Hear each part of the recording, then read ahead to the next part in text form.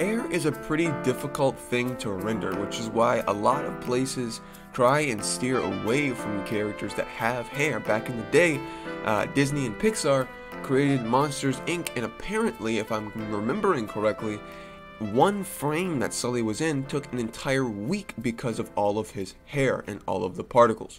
So, if you want to do a bit of hair, I definitely recommend patience. So welcome back to TutsByKai. I'm Kai, and today we're gonna be making some hair. I did a couple tests last night before I went to bed, and I played around with a couple things, and I had some good results. So I want to share that with you today. We're gonna get rid of the default camera, and we can actually keep the cube. I know, it's insane. We're gonna switch on over to Blender to Cycles Render. Sorry, my bad. Switch on over to the Cycles Render. Hit Shift C to put my cursor back in the center of the canvas, and 1 on my numpad, and 5 on my numpad to go into orthographic, and we'll add back in our camera. Alright, so we'll move that back to about right there, 0 to go into the camera's view. So now, we have our camera. I'm going to set up the resolution really quickly. That's going to be 1000 by 1000, something simple just so we can see the ball of hair. And with our cube, we're going to scale it up a little bit, 5 to go out of orthographic mode. We're going to scale it up just a little bit. And we're going to actually add a subdivision modifier and make this a circle. The easiest way to make a nice clean circle. And we're going to go to Tools and Shading. We're going to turn that to Smooth. Just like that. Alright, so now we have our circle in which the hair will be emitted. I'm hitting S on my keyboard to scale up, by the way. I don't remember if I said that or not. just in case I didn't. Now we're going to go to this particle tab over here, and we're going to hit New. We're going to add in some particles. Now, we're going to hit Hair. We're going to switch the type to Hair. So now we have all these hair follicles. Looks pretty crazy right now. Looks like a big giant fuzzball. So we're going to turn the length down just a bit. Maybe like 2. Yeah, 2 exactly looks pretty good. And then we're going to start messing around with a couple of these settings. We're going to change up the random a little bit. Have some more random hairs. And we're going to go and we're going to scroll on down to Children, and we're going to add in Simple. So now we have a buttload more of hairs. That's a lot more hair. Alright, so in this, we don't really have to mess around with a lot. You can, of course, mess around with a bunch of stuff if you feel that it's that you like to. Of course, you can just mess around with these and see what they do a bit easier than me just telling you what they do. Of course, random just changes a bunch of different random aspects here. We have like some crazy messy hair compared to the streak that we had before. Some more mess. Kind of disconnects itself from the ball. The threshold, of course. Threshold for all of these. Like I said, clump usually it puts the base of the hairs together, or it puts the tips of the hair together, depending on what you have that set on. So mess around with a few of those, see what you like. And I'm going to change this to curl, by the way, down here in kink.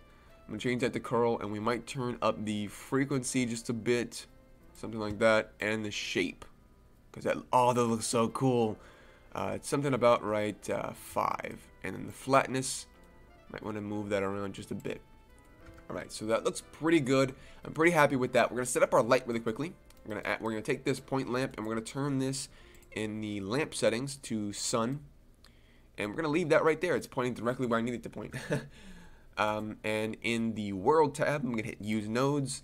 I'm going to hit this little button next to color. And we're going to change this to sky texture. And we're going to turn this little ball up a little bit. Just something like that. We'll go on to render to viewport shading so we can see a bit better what we're doing. I'm going to turn the turbidity. I'm going to turn this up to about maybe 4. Looks pretty good. And the strength up to 2. Now, with our ball selected, we'll go into the Color Material tab, and we'll hit Use Nodes. I want to change this to, I did a test with an orange fuzzball, that one that I showed in the beginning. So I want to do something a bit different. Can we do like a blue? Maybe like a blue? I don't know. We'll see. I'm going to move this around a bit so we can see where the sun is. Something about right there. Looks pretty good. Yeah, I like that. And we'll amp up the sun lamp to like 10 or something, because it's not bright enough right now. Yeah, that looks pretty good. I like that. Alright, so that is our fuzzball If we give this a quick render, you'll be able to tell that it'll take a while. And the reason it takes a while is because there's so many different particle strands, and each one of these pieces of hair is actually rendering and casting a shadow on all of the other hairs. So shadows, of course, take longer to render in the Blender's cycle render. So that is why hair takes a long time. One of the many reasons.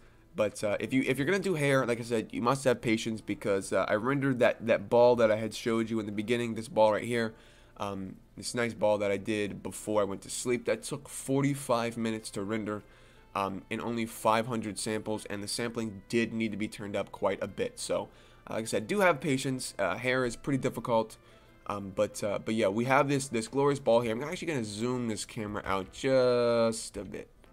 Oh, no, just a bit. Out, something like that.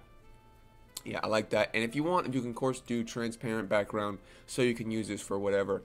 I do recommend that, by the way. You can always add it in the background if you want to later on. So I'm gonna turn the sampling up to about 500, like I said before. That'll render for about 45 minutes. Maybe I'll go a little higher. Maybe I'll go 700. Make this one a bit clearer than the last. All the way up, of course. So that's gonna be it for our hair fuzzball tutorial. I hope you guys enjoyed it. Hope you learned something. I'll see you guys in the next one. But until then, bye.